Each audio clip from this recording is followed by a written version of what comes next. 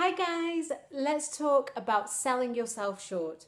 If you're getting anxious about finding someone to spend the rest of your life with, and so you're looking at your current partner or the person you've been on a few dates with in comparison with the ex and thinking, I think I could spend my life with this person. I think they might be the one because they're better than my ex. Then you're absolutely selling yourself short.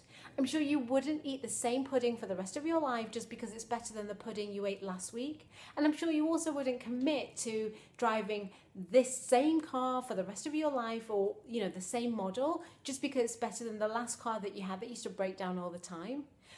Your ex is an ex for a reason, so to judge the current person that you're dating based on a comparison with your ex, who, might have been a complete psycho, is not the way to decide on who you want to see if they're the one for you.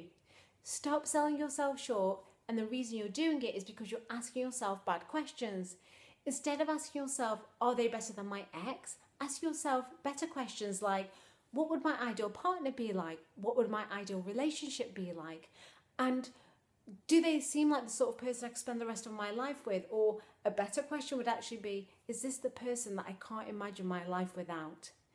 Start asking yourself some great questions so that you make some great decisions and don't sell yourself short. Thanks so much for watching, and I'll speak to you all soon. Bye.